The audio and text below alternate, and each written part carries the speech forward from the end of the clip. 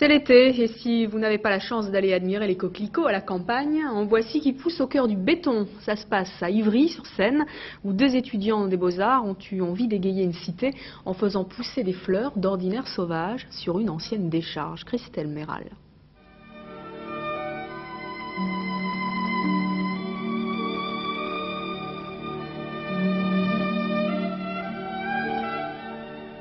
Une touche de gaieté dans un univers de béton.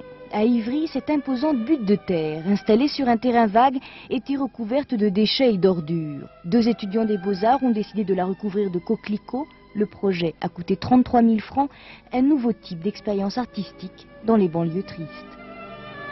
On parle aujourd'hui beaucoup de la coupure de l'art avec le public.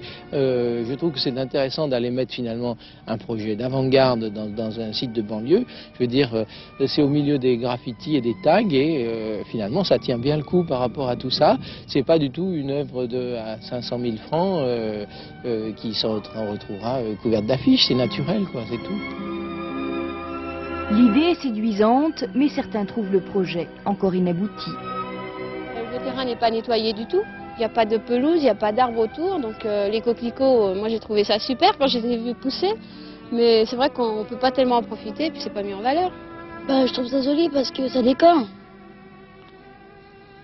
Et puis parce qu'avant ça c'était comme si on pouvait appeler ça une poubelle quoi. On mettait plein d'ordures et tout ça et puis là je crois qu'on va la respecter parce qu'il y a des coquelicots, il y a de la vie maintenant.